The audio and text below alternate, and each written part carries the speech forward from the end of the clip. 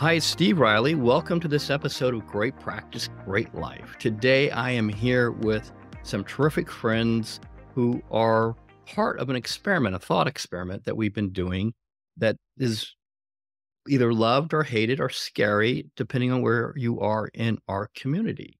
And so today we're talking about the possibility of what we've nicknamed bonus year. So today I have Shelley Goff, I have Goff, and of course, Vincent Bonazzoli, Vinnie, and Mr. Power. So welcome to the podcast, everybody.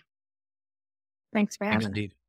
Thank you, Steve. So, Steve, you and I have been playing with it, you much longer than I have been playing with this question of health span, lifespan, extending the quality and the length of our life for quite a while, you more so than I.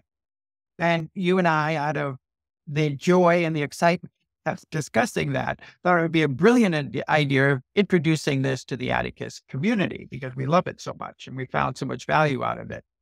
Shelley, I know that all of you attended, were some of the people that attended the workshop Steve and I did on this.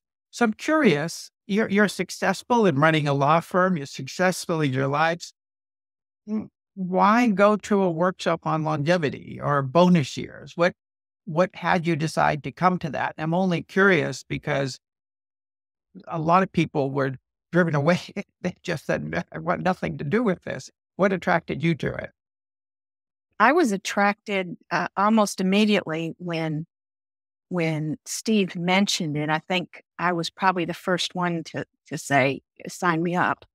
And I'm at a point where I was staring at retirement. I didn't feel real well. Struggled with my weight, struggled with my eating patterns. I was not regularly exercising. And I was finding that doing a full day at the office, I was pretty much trashed when I got home.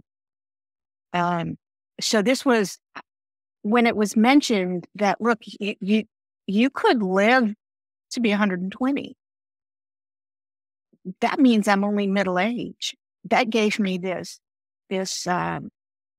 spark to get back up off the couch. I'm not ready to die. I'm finally at a place in my life where we can enjoy ourselves. Why spend it on the couch being sick? I'd like you to talk about your experience, but I'd also like you to pass to the audience, the listeners, what were the strategies that you put in place, why you chose those strategies, and what were some of the outcomes, if that makes sense. Okay. So one of the strategies that I put into place was I started really focusing on my sleep. I was sleeping maybe 3 to 4 hours a night. I was in bed longer than that, but I wasn't sleeping. I would wake up 2:30, 3 a.m. and not be able to go back to sleep. Things rolling around in my head, couldn't turn it off. And so one of the things that I did was I sat down and tried to figure out what it was about my sleep that I could fix. And it kind of rolled into some other things too, like my diet, but focusing on making myself sleep better changed my ability to focus during the day and get my work done so I could get out of there and do these other things. A lot more exercise, watching my diet. I've changed my diet around to where I eat my largest meal at noon and then only eat what I need to satisfy my hunger at night. And going to bed without that big lump in my stomach from too much. Because frankly, Ad and I are very, very good cooks. And we really like to cook good stuff. Ad is the king of sauces, and they're not low-calorie sauces. So we had to change how we ate. Doing that helped with my sleep. Also, being more consistent with my exercise helped with my sleep. We work out at least 5 days a week, doing judo or jiu-jitsu. We also do some resistance band weights, whatever you want to call them, exercises. And I think the physical activity also helped the sleep. But I think overall, the biggest thing for me was getting my sleep under control. I now get 6, 7, and on weekends, 8 hours of sleep a night. That's absolutely Okay. perfect. So I want to clarify one thing, then I'm going to come back to you to talk about what you consider the results. You started this, and I was talking to you before you came on because you've actually lost weight. You Mhm. look younger. So talk to us about some of the benefits that you think these shifts have produced for you. Well, I'm 66. Um, I have so much more energy than I did. I feel better. I still have some stomach issues, but not like I did. I think the consistency in the diet really helped that. Cutting back on alcohol really helped that. I feel stronger. I don't feel like I'm ready to retire. I don't feel like that at all. Before, it was kind of like, well, yeah, guess what? It's coming and you're just going to have to deal with it. Now it's like, it's going to come when I decide it comes, and it's not now. Um, so I think my mindset changed as my physical state got better. It has helped, I think, tremendously in my work because, as I said before, I can focus more. Uh, and it also, because we're working out so much, I can't stay at the office late. Yeah. The team that the jiu-jitsu and judo class starts at a time, 6:15 or 6:30, depending on the class. And they don't wait for you. So if you're going to go, you've got to get up off your desk and you've got to go, which means I've got to get my stuff done during the day. And Shelley, any shifts for you in that area, in the social network, the community building, that sort of thing? Any shifts for you in that area? Oh yeah, Shelley can really speak to that.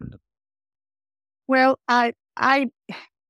there's not a lot of women my age on the mat doing judo or jiu-jitsu. Right. Most of the women, well, all of the people in our dojo, other than Ad and I, are under 40. Probably. Our coach is 37. I don't know that there's anybody over the age of 40. And many of the people are in their early 20s. And there's some kids too that are bigger kids that work out with the adults that are in their teens. But so I've made friends with women who are in their late 20s, early 30s. And they don't treat me like an old lady. They treat me like I am a peer. And when we roll, they don't take it easy on me at all. But these people have become fast friends. Somebody that you feel like you can call and say, I need help, and they would come help you. We've brought them out to the house. We sponsor the Christmas party for the team at the house. We go to the fights.